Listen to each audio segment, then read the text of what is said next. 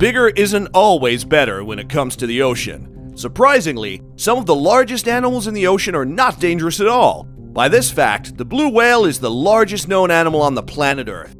This gigantic beast has the equivalent weight of 33 elephants, and surprisingly, its appetite is minimal. Blue whales only eat krill, the equivalent of eating about 1 centimeter of a pizza. On the other hand, if we consider the whale shark, this dangerously named animal only eats planktons and other small fishes. To rule the ocean and be at the top of the food chain, a sea animal must have special hunting skills, an extraordinary appetite, and of course, a sharp set of teeth. Typically, people consider sharks as the top predators of the ocean. Well, they're wrong. Killer whales rule the roost, so to speak. These animals aren't actually whales, but dolphins. It's hard to imagine that a cute little dolphin is the absolute ruler of the ocean. Killer whales are much like wolves, which are again the rulers of their own food chain. Killer whales hunt in the form of groups and are apex predators. They aren't scavengers at all. Resident killer whales are often spotted preying on salmon. On lucky days, transient orcas can be spotted. Transient orcas eat everything, including fish, seals, sharks, and surprisingly, other whales too. If you doubted the apex status of killer whales, you must know that a few wildlife watchers on the coast of California caught a white shark being attacked by a killer whale. The fight didn't end well for the shark, and the killer whale won. The first fight between a killer whale and a shark was documented way back in 1997. A great white shark was predated by 2 orcas.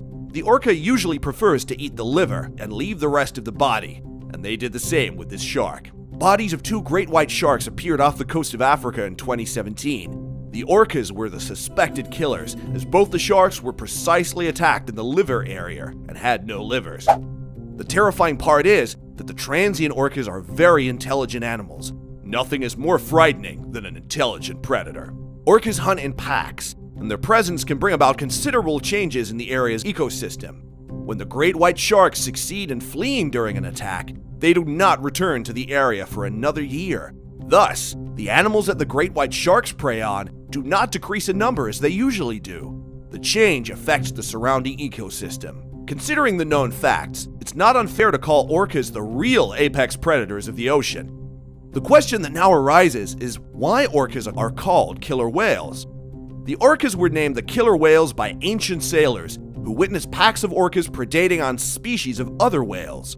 The sailors called the orcas assassina ballenas, meaning the killer whale.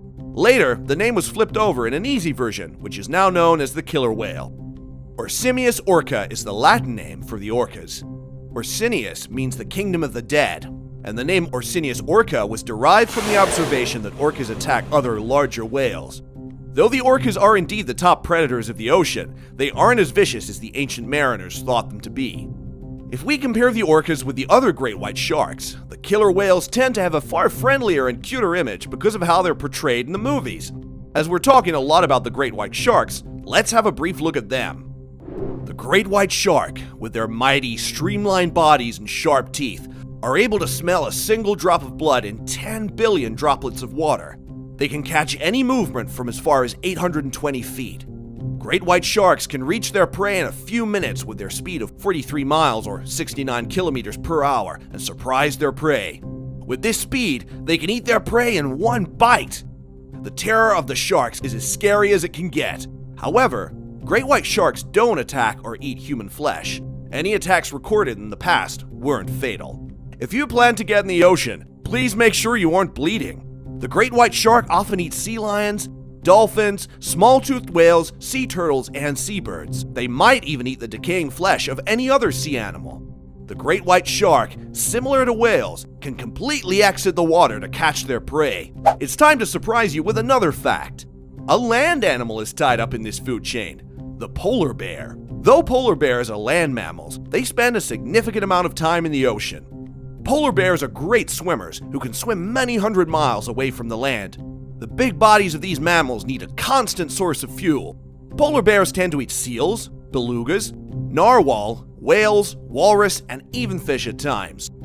Polar bears don't have access to sea animals in the summertime because of the melting of the ice.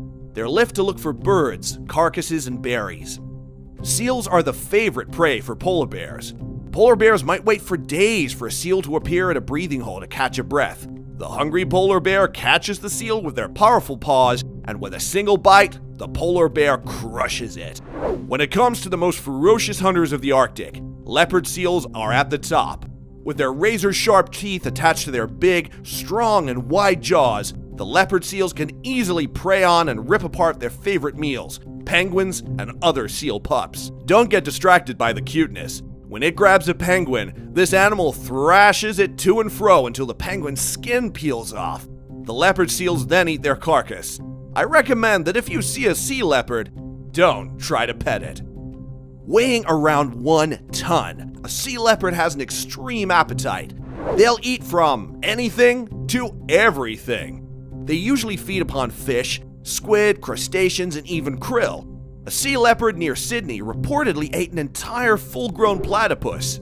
Catch you later.